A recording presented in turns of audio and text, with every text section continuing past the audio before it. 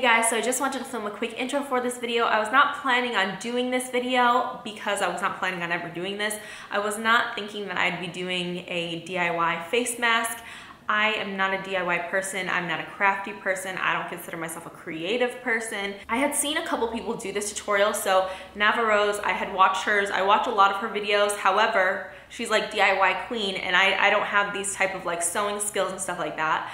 Then my friend Cassie also did this and she followed her tutorial as well. And I thought, do I dare? Do I dare try it? I still was kind of unsure about it, and then I decided, you know what, I'll just try it. I'm only gonna try it one time, and if it comes out horrible, then whatever. But if it comes out okay, then you know, I want to have done my best on it. I don't have a sewing machine, so that was kind of like an issue. I was really just working with the items that I had in my house, obviously, and I don't have a sewing machine, I don't have an iron. So everything was kind of just improvised. I thought it was just gonna end up being part of a vlog, but since it came out so well, I decided to go ahead and make it its own video, because once I post a picture, I know you guys are gonna ask me. So this is the completed mask that I made, and I think I did so. I'm like really proud. I don't think you guys really understand how not DIY of a person that I am. So I wanted to show you how I made this. Also, one of my followers on Instagram told me that one of her friends is a registered nurse, and she sent me the DM that she sent her, and she said that if you don't have access to an N95 mask or anything like that, what you can do to help these masks out and make them a little bit more functional and effective is you can take one of these little microfiber cloths. So these are the microfiber cleaning cloths from like your sunglasses or whatever. So I guess they're saying that if you use something like this inside of your mask as kind of like a liner, even if you make the mask yourself, it makes it a more functional mask and, you know, just a little bit more helpful. I would want to attach this kind of as a removable type thing just to have it as a lining, because I want to be able to just like take it out and wash it and all of that. And you can wash this as well, it's just fabric. But honestly, I'm not really going anywhere. It's just kind of like if I go somewhere, plus like, I don't know. I just wanted to make it because I thought it was cool. Also, I did use the initial template from Navarro, so I will link her video and also the template for you. And that's basically, I changed everything else about it pretty much except for the actual size and the pleating, just to kind of make it, number one, easier for me because I'm not as crafty as her and I don't have a sewing machine. But number two, I knew that I had wanted to use like this instead of tying it, because what I did is actually stretchy and it's adjustable. So I don't know, I just thought that would be good, especially if for some reason I ever got a regular mask and I could wear this over the top of it as like a covering. But I mean, we should really be saving the medical masks for the medical professionals. But since the CDC is saying that putting anything over your face at this point is better than nothing, and then also hearing that you can make it a more functional mask by putting a piece of the microfiber underneath, I thought I would go ahead and give it a try. And I'm really, really happy with the way it came out. I think it looks really cool and I'm just really happy with it. So hopefully you guys like it and you make one too. It wasn't as hard as I thought. And like I said, if I had a sewing machine, it would have taken me so much less time. I'm not planning on making a bunch of these because they are kind of time consuming. Again, I'm doing everything by hand and stitching the whole thing by hand. So I'm gonna make one for my mom, brother, and dad, and then I'm retiring it, I'm hanging it up, and that's gonna be it. But I did want to show you all of the little steps, and if I can do it, you guys can definitely do it, because I'm not a crafty person. This is like my first DIY, and I feel like it was a success. Like, it looks really good.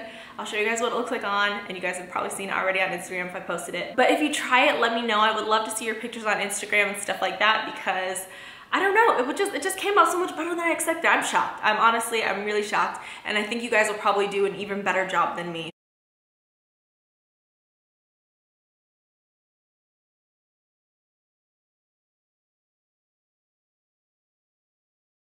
I have a couple of different options for a dust bag. I mean, health, but make it fashion. You know, like if I have to use a random piece of cloth anyway, we might as well, you know, keep it cute. I also have this old bralette that I'm gonna cut the straps off of because it's adjustable here, and I'm gonna use that for my ear. So I have the template here from Navarro's, which she did a tutorial on it, and she provided these that you could print out. Because I'm doing something with the logo on the front, I can't do the other design, but this one is easier anyway. So I think I'm probably gonna end up going with the Chanel, let's be real. So we're basically just gonna wing it, but like kind of thoughtfully wing it. I don't know if that, I mean, it's like an oxymoron. I'm going to go ahead and steam this. Thank you, Mom, for the steamer.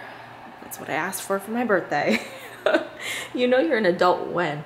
But yeah, I don't own an iron, so this is just gonna have to do. I mean, hopefully this is gonna work on this because it's actually pretty thick, but we'll see.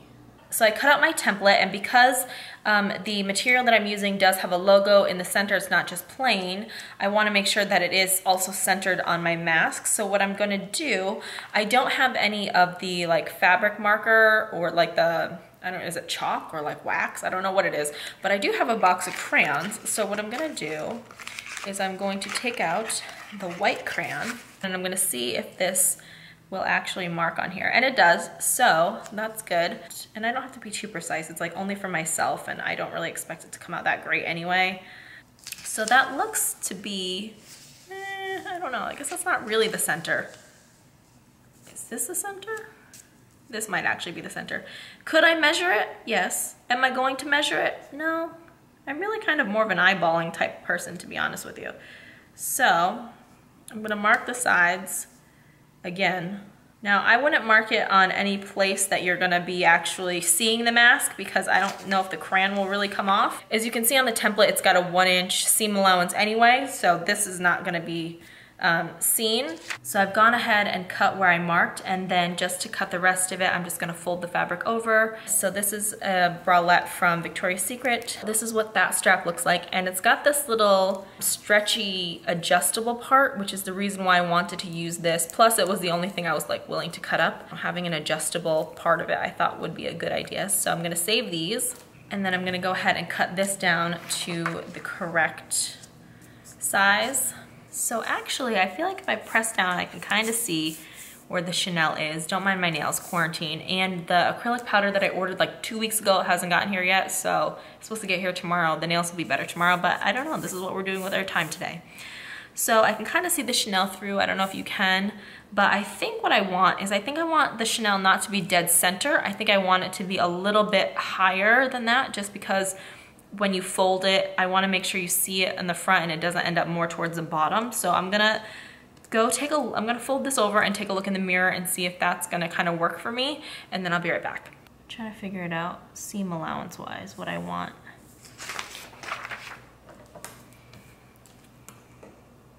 So I did have to do some adjusting, but this is gonna be the top and bottom. This is where the logo placement is gonna be.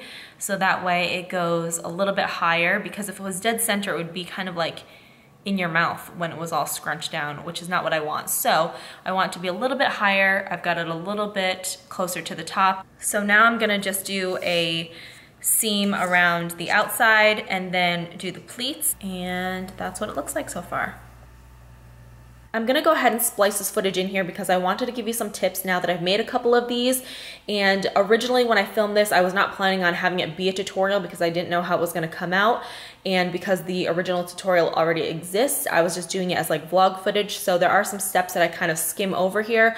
I suggest watching the original tutorial video, and then you can make changes accordingly the way I did. So one thing that I noticed is that the steaming really helped, because anytime that I would like set up the folds, like say if I was gonna do the pleats or whatever, if I messed up on it, steaming it again would almost erase all of the other stuff, so I can get a nice crisp line again, and it was just easier to fold. Also, if it's a little bit damp from the steamer, it folds a lot easier as well. Like all of these, I didn't really have to tack down. This one's a little bit different. So basically, if you have a fold that you're having a hard time keeping, you can always tack it down with either some extra needles that you have, or if you have the actual little pins or whatever, you could do that. If you don't, you could also go through with like a light stitch. I didn't show you when I was making the pleats because I was trying to figure it out when I was filming this, but basically all you do is take this and fold it over, and then just keep doing that down the mask. What I would do is once you do the first pleat,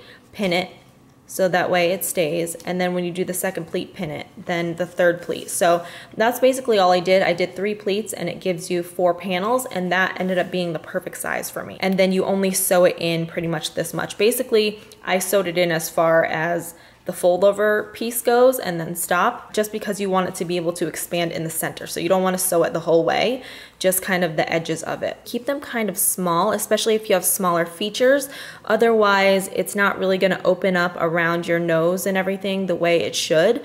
If you've got something with a logo, it actually does make it a little bit easier, because then you kind of can just measure all of the pleats based on that. So if you guys wanted to do it like me, I think it's a little bit easier, because all you have to do is sew the top seam, sew the sides, sides and then sew down the pleats and attach the earpieces versus having to feed everything through everywhere. So yeah, hopefully those tips were helpful, but I would go ahead and watch other people's tutorials too, just to see if you can get some little tips and tricks from there, or you know, you might see a different way that you want to do it. But I really feel like the way I did it was kind of like the easiest way, especially if you're not skilled at sewing or you don't have a sewing machine. So I finished sewing all of the pleats and everything. Again, this would have been so much faster if I had a sewing machine, but I did everything by hand. Plus I had never done pleats before, so I was kind of like, when I was folding it, I was like, wait, how do I, what's going on?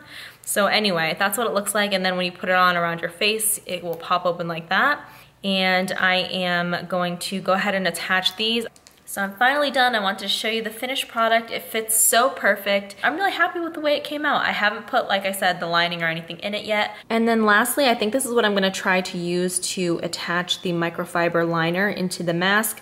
They have a sticky side on them, but I'm gonna sew them just so that it stays.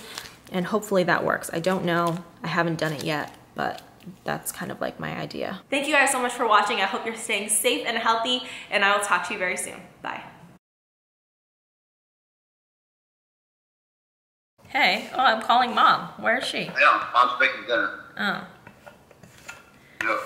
Dad, I can't believe you cut down her tree. It was dead.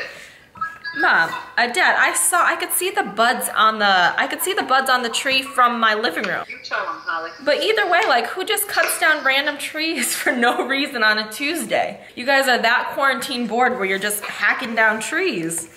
That makes the yard look bigger. No, it doesn't. Anything good going on? Not really. I'm at home. I'm making a face mask at home. Oh, cool.